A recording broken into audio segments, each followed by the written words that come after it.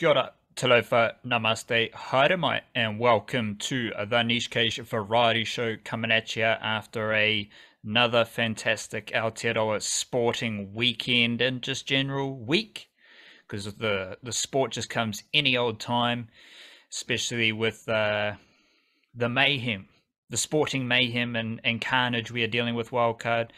Beautiful things happening in the Aotearoa sporting beat.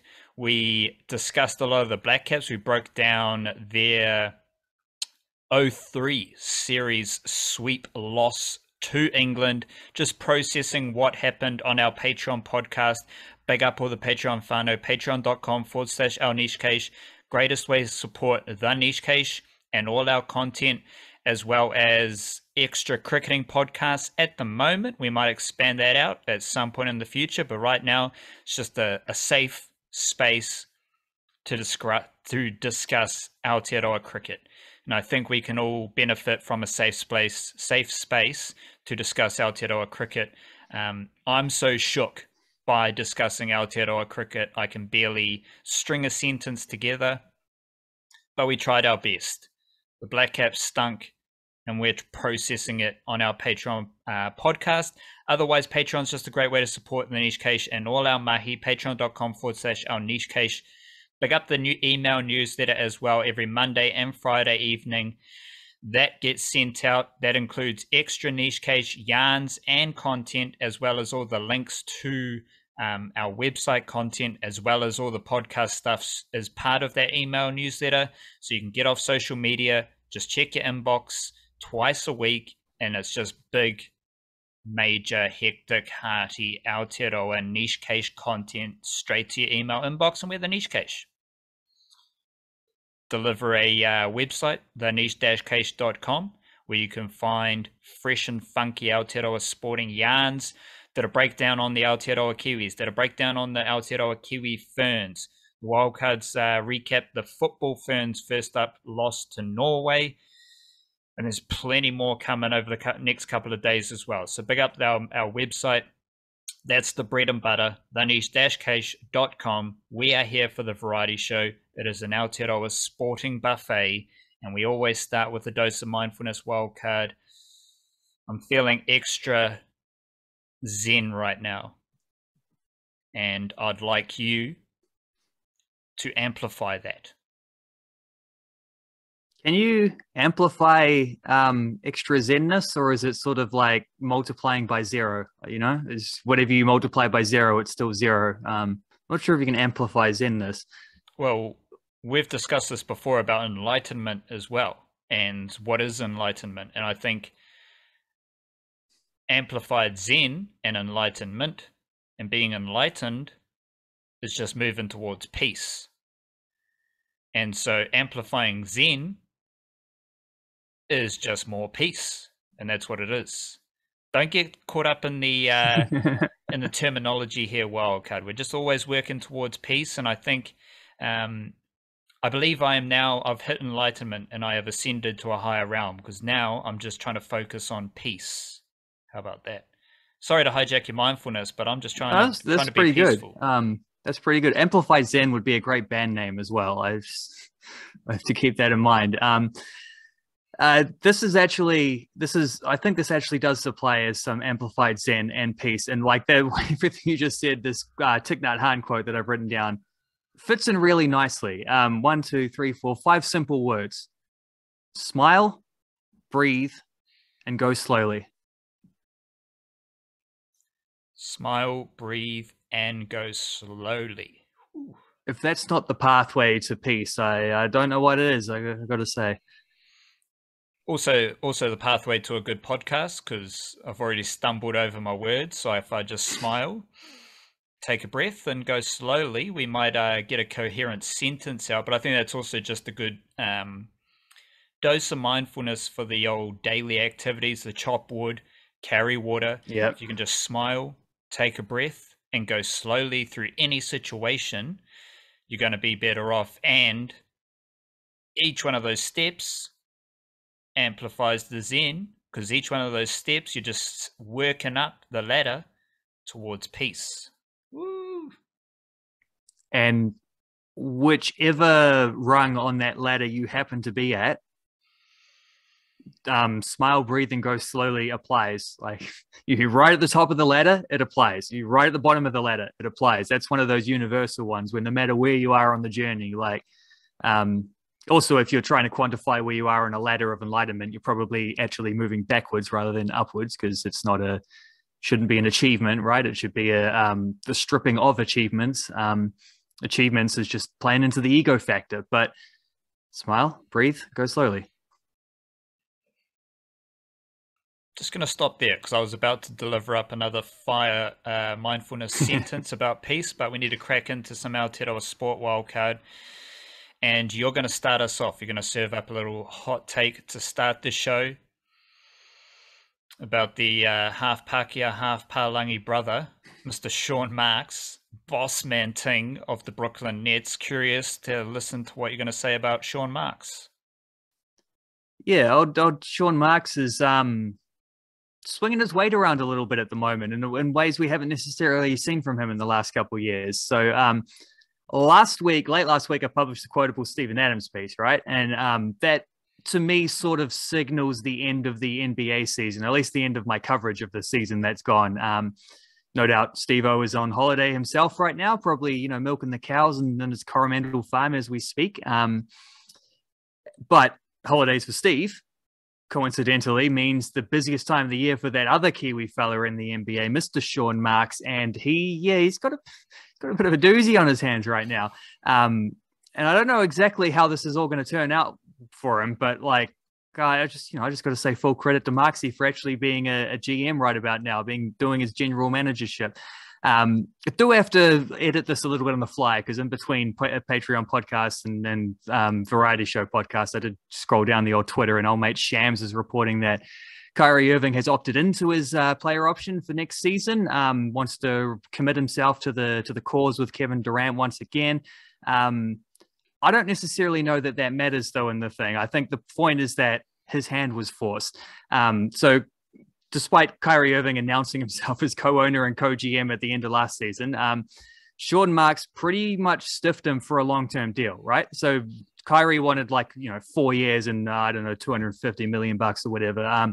But for valid reasons, those reasons being that Kyrie Irving over the last, 3 years, I think he's been at the Brooklyn Nets, has missed more games than he has played, and not all of them due to injury.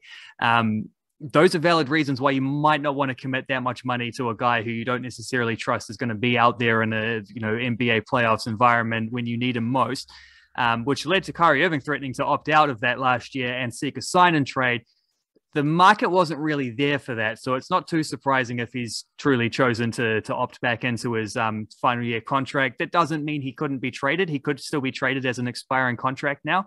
And who knows what this means for next year if they're not willing to give him a max contract, or how much of a discount is Kyrie Irving willing to accept versus what he might be able to find elsewhere. I don't know. If he does leave, that could put Kevin Durant's status into question. It might not, but it also could. Those two are good bros. You wouldn't want to lose Kevin Durant, but after the last couple of years, I think it shows a lot of cojones from Sean Marks that he's willing to put cards on the table and say, we're prepared to take that risk, as opposed to just doing everything that Kyrie Irving asked.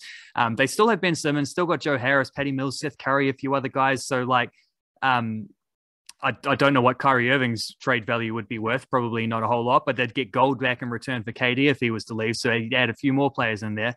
They were a playoff team before those two arrived as well, don't forget. So it's not like they'd be bottoming out or anything. They haven't exactly lived up to the contender hype since Durant and Irving have been there either. Maybe Kyrie opting in means that everything's nice and patched up. Sean Marks has played the stiff hand and then gotten a result. Maybe it doesn't. Maybe there's not happy families and they're going to be looking for trades or whatever come the start of free agency in a couple of days. I don't know, but I do know that I like seeing Sean Marks digging his feet in the sand and saying hold up here, fellas. I'm the boss man. I make decisions. We'll see how it works out for him, but I do like that from him. I think that's some good work from Marksy. But Aotearoa NBA influence as well. Stephen Adams, one of the most influential, Memphis Grizzlies players. Sean Marks, influential GM. Aotearoa in the NBA. Big up, big up. My hot take starter show wildcard is that something is brewing with Aotearoa Rugby League. And this comes after a good win for the Kiwis, good win for the Kiwi Ferns. Kiwi Ferns, good result, needs to be taken in context though, because Tonga are not going to the Women's World Cup, so they're still building as a rugby league, wahine nation. The Tongan blokes were kind of blown away by the Kiwis, and I think there are good signs. I'm not going to go down the Blackcaps 3-0 series sweep over England take just yet, because I think these are very exciting times for Aotearoa Rugby League. So I'm just going to settle with something is brewing. And something is brewing in a World Cup year, which obviously sets up an exciting World Cup phase for the men and women. I think both teams are going to be highly competitive, and something is brewing. Something's also brewing just as far as the quality, quantity, and spread and overall juice behind rugby league in Aotearoa. And I'd just like to let it be known right now, something is brewing. Let me say it again. Something is brewing. In the next 5 years, you might start to see pieces put in place for an NRL team, another NRL team in Aotearoa. We know the Warriors are returning to Mount Smart. There's going to be NRL Wahine expansion as well, which just means more Kiwi Wahine can play in the NRLW. That's going to be great. And let alone International Rugby League, let alone the number of Kiwi juniors currently already in NRL systems. And the whole package comes together, and whether you are tapped in or not, just know that something is brewing with Aotearoa Rugby League, and the signs were well and truly on display last Saturday afternoon and evening with how the Kiwis and Kiwi Ferns performed, the players that were used, the quality of players, the depth on show, all comes together for a something is brewing situation. Statistical funkier wildcard. Really excited to hear some Blackcap stats. Yeah, something was brewing with the Kiwis and Kiwi Ferns. Something was stagnating for the Blackcaps, and it was their top. Just like simple as this, just roll through their top five. Tom Latham in the series, 121 runs at an average of 20.16, top score of 76. Will Young, 133 runs at 22.16, top score of 56. Kane Williamson, the captain, 96 runs at an average of 24 flat, high score of 48, didn't even get a 50. Devon Conway, 151 runs at 25.16, high score of 52. Henry Nichols, 59 runs at 14.75, high score of 30. None of them averaged better than 25. Only 3 of them scored 15s, and none of them scored multiple 50s. They're your top 5 batsmen, the guys you're relying upon the most. That's not great. Just lucky that they had Daryl Mitchell and Tom Blundell to come in afterwards, because Daryl Mitchell scored 538 runs, breaking all sorts of records in the process. Tom Blundell, 383 runs combined. That's 921 runs between Mitchell and Blundell. Literally everybody else for the Blackcaps on this tour, 893 runs. So Mitchell and Blundell outscored the entire rest of the Blackcaps team over 3 tests. I could get into some bowling stuff as well, looking at some RPOs in particular, which was slightly better than that top order batting, though not by a whole lot, with the exception of Trent Bolt. But we're still in mourning after a series sweep, so I think I'll let the bowling stuff slide for now, and we'll just stick with that. Rather, stagnant top order batting performance from the Blackcaps. It wasn't good. I just caught myself doing a stank face, and it wasn't like previous stank faces. It was like an actual, like, ooh, something stinks type of stink face, as opposed to, ooh, that's stanky. My stats here, wildcard, just on the back of the Kiwis' performance, just going to explore some ideas through stats from the Kiwis' game. The first of which I've just re-entered the stats for that game, and Joey Manu's run meters are now at 401. So I think fresh after the game they were at 396 or 398. Then at the time of writing on Sunday morning, they had gone to 404 meters. Now it's back down to 401. So I guess it's 401. At least it's over 400 meters, because that is absolutely ridiculous. And it's off 32 runs. So I didn't go as far as to do the math for runs or meters per run for every Kiwis player. All we need to know is that 10 meters per run of 32 runs is 320 meters, and Joey Manu ran for 401 meters. So you're getting up into 11, 12, 13, 14, 15 meters per run, which is absolutely ridiculous. 12.53. 12.53. So every time he ran the ball, he averaged 12.53 meters. A rugby league defensive line is 10 meters away from the ruck. Yeah. And he's averaging 12 meters per run. That's ridiculous. However, it's not, the numbers are ridiculous. And Joey Manu is definitely ridiculous, but it's in tune with what the whole Kiwis team were doing as far as efficiency running the footy. And we go to efficiency because the Kiwis had 58% possession. So that means that the Kiwis are going to have bigger numbers than Tonga automatically, because they have more footy, so they have more opportunity to run, so they have more opportunity to get run meters. And this is evident in Joey Manu, 32 runs, 112 post-contact meters.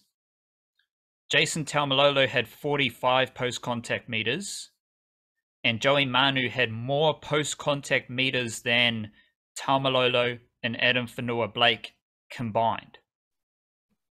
However, that stems from having more footy, 58% possession. But the thing about the Kiwis that I really loved was how efficient they were when running the footy. And basically, most of their players averaged over 10 meters per run. Jordan Rapana, 18 runs for 204 meters.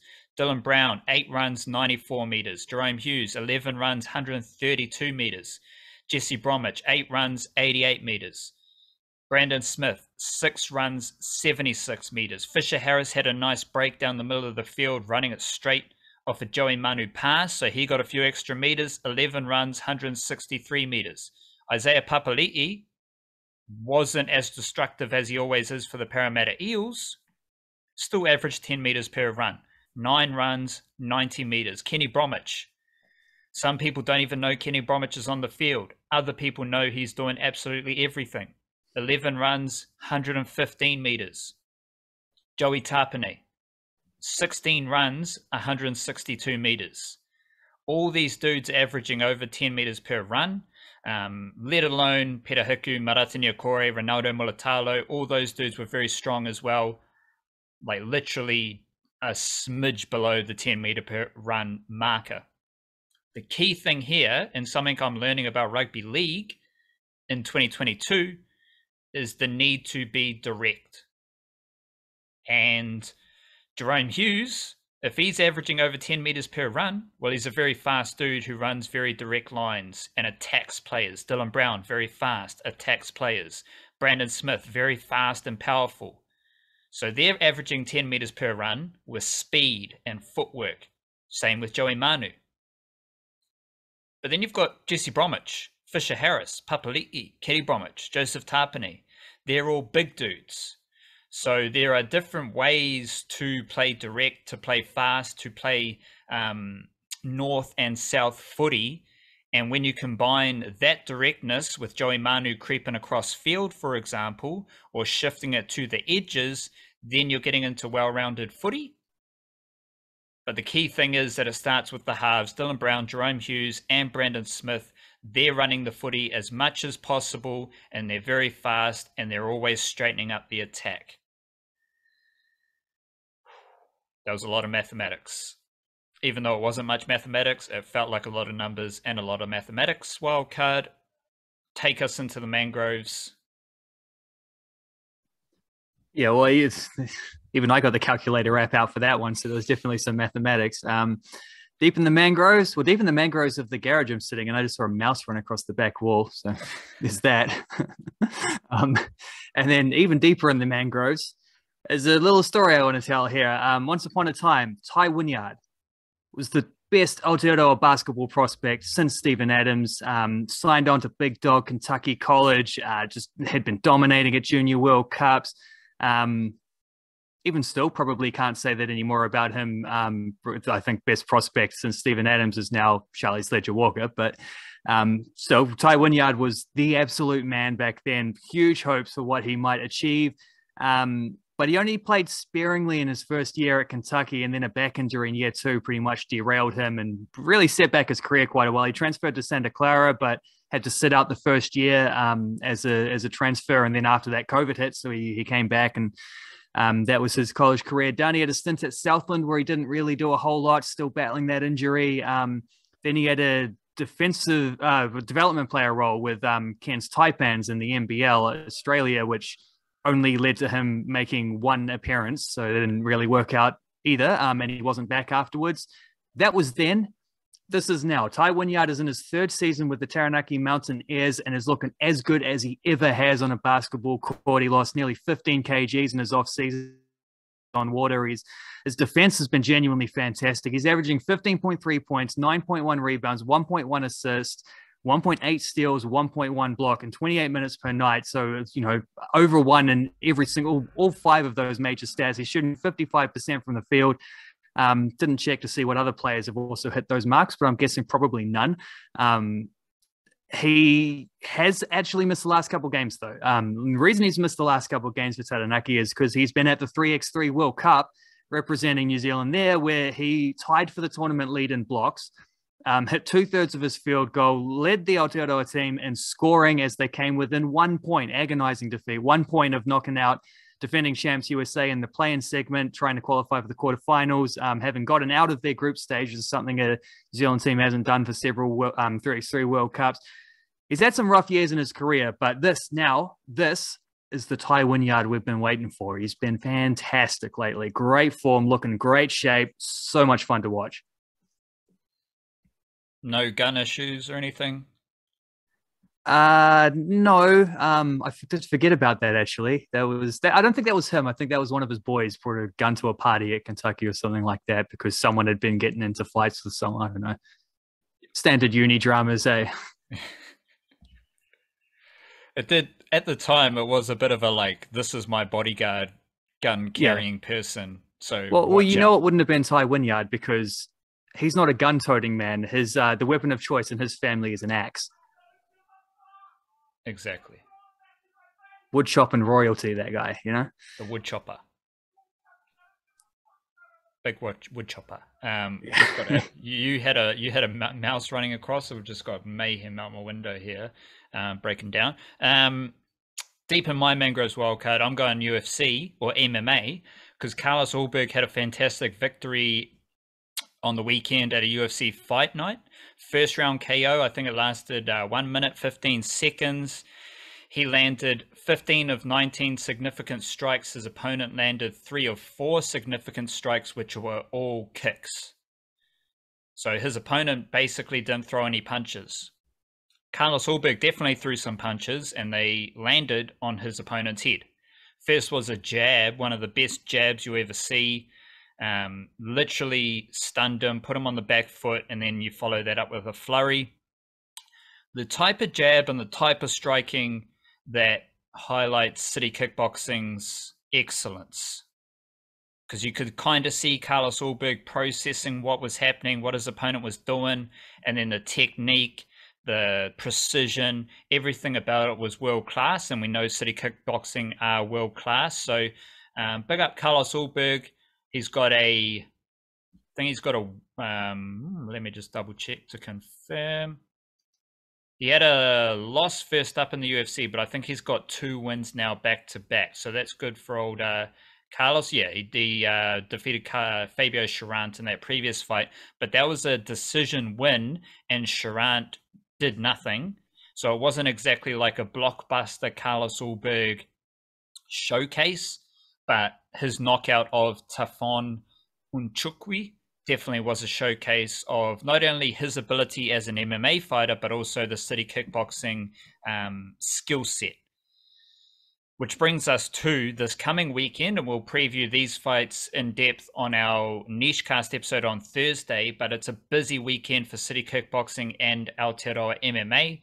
Gina Fabian is fighting on the PFL card, which I believe is on Saturday, and she will be earlier on that card. So the PFL card, I think it might start at like 9 a.m. in the morning. So it'll be earlier on Saturday morning. She is fighting Larissa Pacheco, and Gina Fabian won her last fight, but she missed weight. So now she's come back to Aotearoa. She got back in the CKB gym, and with the nutritionist and the dietitian, so everything should be aligned with her best performance, fighting someone who is equally as good on the PFL kind of women's circuit as Gina Fabian. They're both, everyone's basically a couple of tiers behind the champion Kayla Harrison. So big fight for Gina Fabian, not only as far as like just a big, highly visible fight against a decent PFL fighter, but also getting back on the wagon and all that stuff after missing weight. I think she's got negative points in the PFL right now because she missed weight. So might want to rectify that. And then we go to the UFC, where we have Israel Adesanya is fighting Jared Cannonier in the main event of UFC 276. And you've also got Brad Riddell fighting Jalen Turner. That is the 5th to last fight on. So that might be on the prelims, maybe, if you're lucky. Of course, Alexander Volkanovski is getting his 3rd fight against Max Holloway. Volkanovski has also been training at CKB. Brad Riddell is coming off a loss against Rafael Faziev, I think. And Jared Cannonier presents a unique, intriguing, enticing challenge to Israel Adesanya, just with his striking, his kickboxing. He's quite a, thick, stout, stocky fighter, because he's middleweight fighter, and he did drop down a few weight divisions to get to middleweight. So he does have that kind of frame from a bigger weight division coming down. And here's a fascinating bloke as well, Jared Cannonier. So that will be interesting. And this is about as concentrated a period of CKB as we'll get. Carlos Ulberg's fight snuck under the radar. But I did remember it was happening in time to do a preview and then to tap in, which was great. And now we move into UFC 276 featuring Israel Adesanya and Brad Riddell from Aotearoa.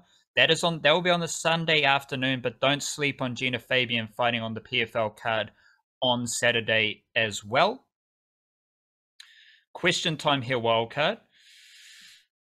I've got 3 different topics, and I just want you to go hard and fast. Just deliver the thoughts, the ideas that pop into your mind as soon as I mention some of these topics, and try not to go like, for example, I say Joey Manu, you say Roosters. Like, try to drop some insight, instead of just something, word association. So Sean Marks.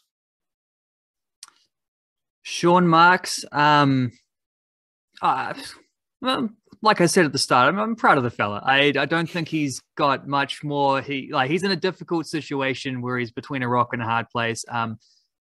If he's able to, I think the best case scenario is that he's able to get Kyrie Irving feeling fully invested and bought in, and he's already supposedly got him to opt in to his year of a contract. I think that's their best opportunity for being successful this year, rather than anything they could trade for. And I think he's going about the right way to sort that out. He's been nice and firm in negotiations, but he's also been like, we can work together. We'll see how this goes. So interesting really, really interesting week coming up for him though. Little less information, just drop some heat here. Blackcaps loser. Who is the Blackcaps loser from this test series? A little bit of everyone. Us for staying up late a lot of times and watching it. I think Hebrew Nichols is in a little bit of strife here. Not just because he failed with the bat, because everyone failed with the bat in the top 5, but and I do feel sorry for him because he's a guy who, whenever he struggles, people seem to forget all the good things he's done in the past. But this is a situation where I do think he's in trouble, not just because he struggled, but also because Daryl Mitchell was so good. And they don't seem to want to bowl Daryl Mitchell, which means that Daryl Mitchell can't be considered for like batting number 7 or, batting 6 above Blundell, but as an all-rounder kind of thing. They got to find a place for him in there somewhere. And Henry Nicholls might be the fall guy if that's the case. Last question here. First thing that comes to mind, Tauihi basketball. The women's NBL just looks a whole lot better. Looks a little bit more professional, a little bit funkier, and that is starting this week as well. Tauihi basketball. Yeah, all of those things, but I think the thing that I'm just personally quite excited to see is the returns of 2 of Aotearoa's like highest performing college basketballers over recent times. Aotearoa Reid and Crystal Ledger Walker, who are both playing for Northern, and like their front court's going to be insane. Like that, those are 2 extremely talented players who are going to probably be a part of Tall Fern squads for a long time to come. And this is sort of like their first big stint out of college, and I'm real pumped to see how they go. Your question? At which point I got to flip back a question, don't I? Let's go with this. What did you learn from the return of International Rugby League on the weekend? One thing was from that little stat stump that I did earlier, and is the importance of playing direct. Any rugby league team, I'd stretch it out to any other sport as well. If you can always start with being direct, everything else can flow on there. So in a rugby league sense, it means halves running the footy straight. It means getting out of dummy half. It means power running straight. And that's very important rugby league right now. I also was pondering a lot about the makeup of the Kiwis and how someone like Ronaldo Mulitalo entered the Kiwis camp and just seemed to really embrace Aotearoa Kiwis Rugby League. Even someone like Moses Leota, who was trying to play for New South Wales as late as like a year ago. And he laid everything out for Aotearoa Kiwis, like running super hard, and just their mana was on display in that Aotearoa Kiwis game. And I'm trying to process, big culture guys around here at the Niche Cage, processing culture and some of that stuff. And I think the takeaway, the learning there is something that I've seen across a lot of other Aotearoa sport, and it's the why. If any sporting environment, if you can and get players to figure out why they're playing and why they want to play well, they're going to go above and beyond. And I think that's what Michael Maguire's done with the Kiwis. I think that's a really big All Blacks thing as well. Like everyone has their why, their reason for playing, who they represent, why they represent them. And then you bring all of that together, and the Kiwis team and the camp welcomes everyone in as if there's no drama, no niggle, and you're embraced as a member of the whānau, and then you've got your own individual why. And I think the performances of all the Kiwis showed that and showed the value of the why, but especially guys like Ronaldo Mulitalo and Moses Leota, I think under Michael Maguire, everyone in the Kiwis has their why, and that was on display in the performances of Moses Leota and Ronaldo Mulitalo for Aotearoa. Musical jam here, Walker. Just want to highlight some funky Aotearoa tunes. New track from Troy Kingi. He's got a song Katipu, which is a super funky Te Reo Waiata. And then you've got another artist, Tikura Huia, who has some like dance hall-y Te Reo Waiata as well.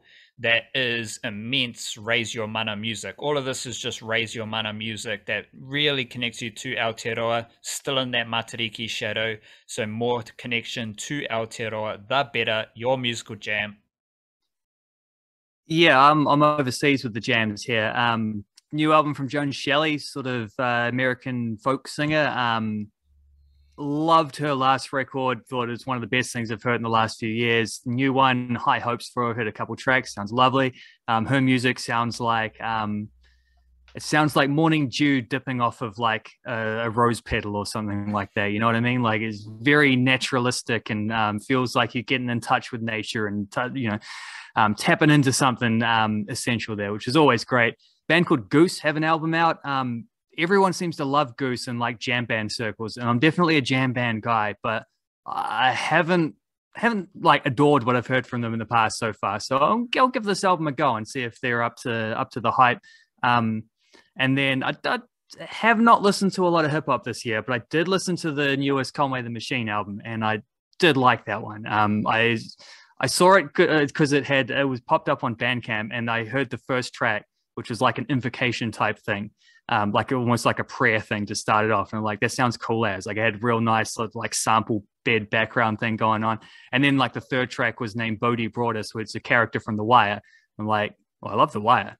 I just read that oral history book about The Wire a couple months ago. So I listened to the album, and the samples in particular on that one are top notch, like lots of old soul and blues type stuff. It's cool as.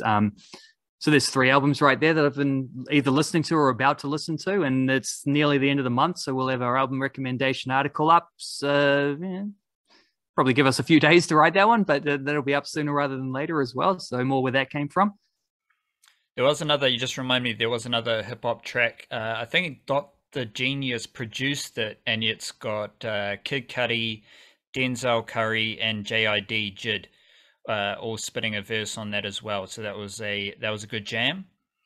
And you coming in with a bit of Griselda hip hop there. So I've fallen off the hip hop, and you've picked it up. So good, mahi. One album anyway. I think my experience is of like Griselda's so productive. If you get one album you like that's kind of all you need. Yeah. Like they do have growth. They are like, I know what you mean. A lot of it is more polished, but it's all very similar sounding. And if you get the idea, you can get the gist, and you can just you don't necessarily need to go way back into their discography to find new tracks as well. And if you listen to everything that comes out, it just all like overlaps each other and swamps itself, sort of thing. There's definitely a few other like productive artists or sort of regions or scenes or whatever. We get that feeling as well, where it's like there's so much, you kind of don't need to listen to everything because it's just going to overwhelm you if you do, and you won't hear anything else, you know? But of course, streaming era, the more music you release, the more money you make, the more streams you play. Yeah. So more revenue make. So it's good for the artist to be highly productive and churn out repetitive music and get the streams. And we need to finish the podcast because I'm all over the show. Kia kaha, stay beautiful, raise your mana, Mauri ora, and we'll be back with a big niche cast later in the week. Chicha.